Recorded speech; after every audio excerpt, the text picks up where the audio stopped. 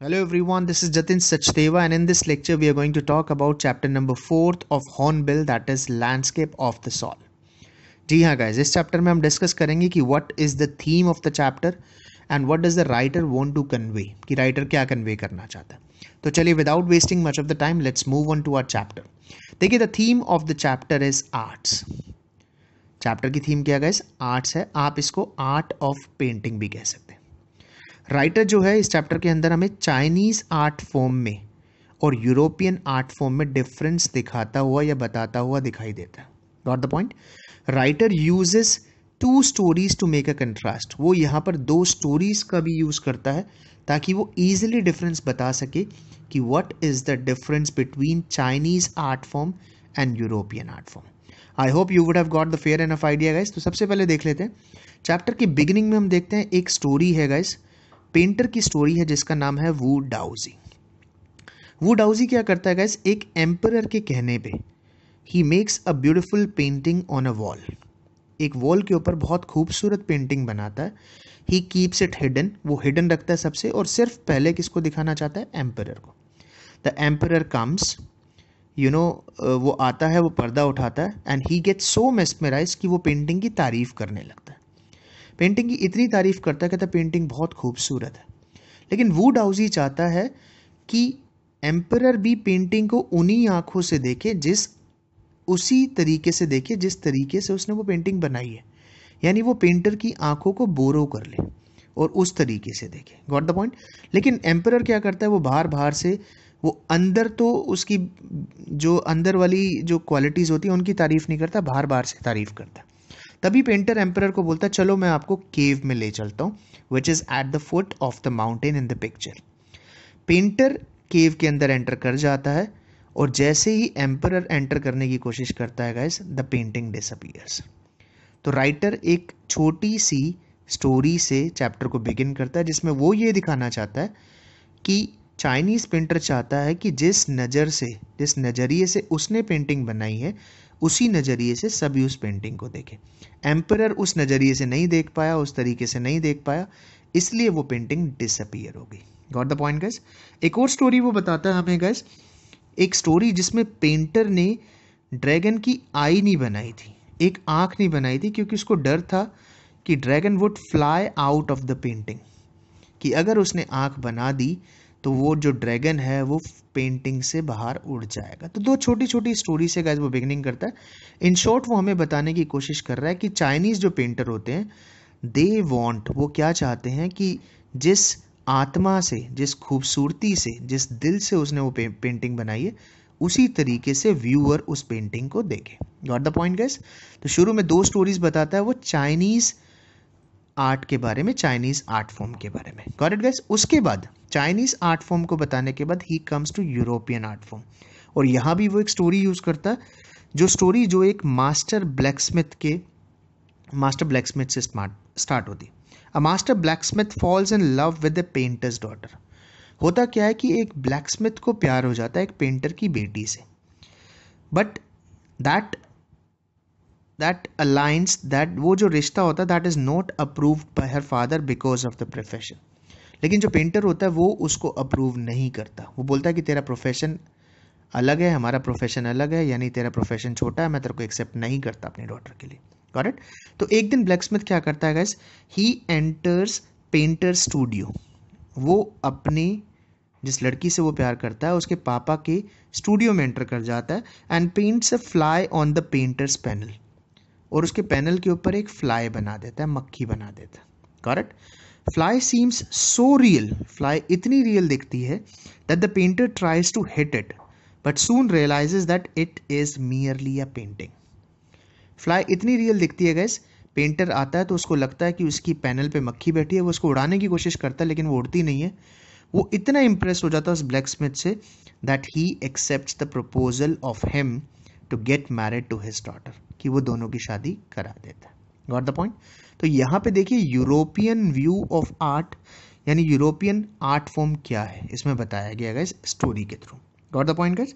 European क्या चाहता है guys? European wants the viewer to C a real view point by borrowing his eyes. European चाहता है कि व्यूअर उसी व्यू पॉइंट से इमेज को देखे उसकी आंखों को बोरो कर ले, यानी उसी नज़रिए से देखे। चाइनीज़ क्या चाहता है gas? Chinese wants the viewer to use his inner and spiritual voice to create an abstract piece. Chinese चाहता है कि आत्मा से, अंदरूनी आत्मा से, अंतरात्मा से पेंटिंग को देखा जाए, और यूरोपियन चाहता है कि पेंटर, व्यूअर पेंटिंग को कैसे देखे? अपनी आंखों को बोरो करके। Got it guys? इस चैप्टर में इस कॉन्सेप्ट को क्या कहा गया है? इस चैप्टर को सैन शुई भी कहा गया, विच literally means mountain water. Guys आपको एक कॉन्सेप्ट दिखाई देगा शैन शुई के नाम से, जिसका मतलब होता है mountain water, and together they represent the word landscape. और दोनों मिलकर ये क्या बनाते हैं गाइस? लैंडस्केप बनाते हैं। करेक्ट? शैन सुई ये वर्ड है, इस पैरा को ढंग से पढ़ना है आपको। शैन सुई का मतलब होता है mountain water, use together they represent the word landscape. और राइटर कहता है कि इन दोनों से ही क्या बनता है गाइस? लैंडस्केप बनता है। यानी लैंडस्केप माउंटेन के बिना भी अधूरा है और पानी के बिना भी अधूरा है, यानी यांग के बिना भी अधूरा है और यिन के भी। यांग को वो बोलता है masculine part, stable part, warm part, और यिन को बोलता है वो फेमिनिन पार्ट, रिसेप्टिव फ्लूइड। तो गाइस डाओइज्म और शेंशुई के बारे में भी आपको चैप्टर में पढ़ने को मिलेगा। मैं फिर बता रहा हूँ, शेंशुई का मतलब होता है माउंटेन वाटर, और डाओइज्म क्या होता है गाइस? यांग और यिन से मिलकर बना होता है। यांग मैस्कुलिन को रिप्रेजेंट करता है और यिन फेमिनिन को रिप्रेजेंट करता है। जब आप पढ़ेंगे तो you will get to know each and everything about that. Got it? इसके अलावा गाइस जो राइटर है he talks about outsider art. Outsider art को वो आर्ट ब्रट भी बोलता है, या फिर उसको रॉ आर्ट भी बोलता है। Got it? वो डिफाइन भी करता है कि आउटसाइडर आर्ट क्या होता है, कि an art which requires no formal training yet shows talent and artistic insight is called outsider art। एक ऐसा आर्ट, एक ऐसी कला जो आपको आती है बिना किसी ट्रेनिंग के, जो आपके टैलेंट को दिखाती है, जो आपके आर्टिस्टिक इंसाइट को दिखाती है गाइस, ऐसे आर्ट को आउटसाइडर आर्ट, आर्ट ब्रट या फिर रो आर्ट भी कहते हैं। तो ये क्लियर हो जाना चाहिए। Got it? और एंड में वो एग्जांपल देता है गाइस नेक चंद का। Let me briefly tell you who neck Chand was, कि नेक चंद कौन थे। He was an untutored genius who created paradise on earth. वो एक ऐसे अनट्यूटर्ड जीनियस थे, उनके पास एक ऐसा आउटसाइडर आर्ट था कि उन्होंने जंगल के ऊपर, on a patch of land, उन्होंने पैराडाइज बना दिया, स्वर्ग बना दिया। जी हाँ, हम बात कर रहे हैं गाइस रॉक गार्डन की, which is located at Chandigarh, जो कहाँ पर है? चंडीगढ़ में। रॉक गार्डन को किसने बनाया था गाइस? नेक चंद ने बनाया था। ही used everything from a tin to a sink to a broken down car. उन्होंने रॉक गार्डन को बनाने के लिए टिन से लेके सिंक तक, यानी हर वो चीज़ which was wastage to him and to all the people of Chandigarh, उसने वो सारी चीज़ें कलेक्ट की। इनफैक्ट ब्रोकन डाउन कार्स, जो कारें खराब हो गई थी, वो भी लोगों से ली, और उन छोटी मोटी बेकार चीज़ों से उन्होंने खूबसूरत सा गार्डन बना दिया guys. That is called rock garden, जो चंडीगढ़ में आज भी है और रॉक गार्डन के नाम से जाना जाता है। And rock garden is specially famous for a special creation that is women by the waterfall. जो विमेन बनाई हुई है वाटरफॉल के पास झरनों के लिए, वो बहुत खूबसूरत लगता है। When ever you get a chance go to Chandigarh, you will get to C a beautiful garden that is by the name of rock garden. Got the point guys? तो रॉक गार्डन किसका कॉन्ट्रीब्यूशन है, किसकी then है guys? नेक चंद की, जो genius थे, जो एक प्रोडिजी थे, जो आउटसाइडर आर्ट को बहुत अच्छे तरीके से जानते थे। Got the point guys? Guys chapter में पढ़ने के लिए 3 या 4 चीज़ें मैं आपको फिर बता दूं कि what is the difference between Chinese form and art and European form and art. की फॉर्म ऑफ आर्ट ये बताया गया कि चाइनीज़ किस तरीके से आर्ट को देखते हैं, यूरोपियन कैसे देखते हैं, ये आपको क्लियरली पढ़ लेना।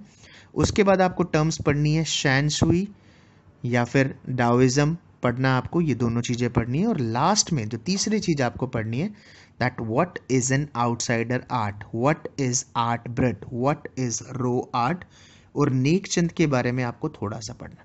अगर आप ये 3-4 चीज़ें ढंग से पढ़ लेते हैं guys, believe me this chapter is going to be extremely easy for you. Got the point guys? If you like this video, अगर आपको ये वीडियो पसंद आया, do share it with your friends, do subscribe to our channel and do press the bell icon so that you can get the latest updates as soon as they are uploaded on the YouTube channel. Thank you very much. Thank you very much for listening to us. Have a nice day ahead.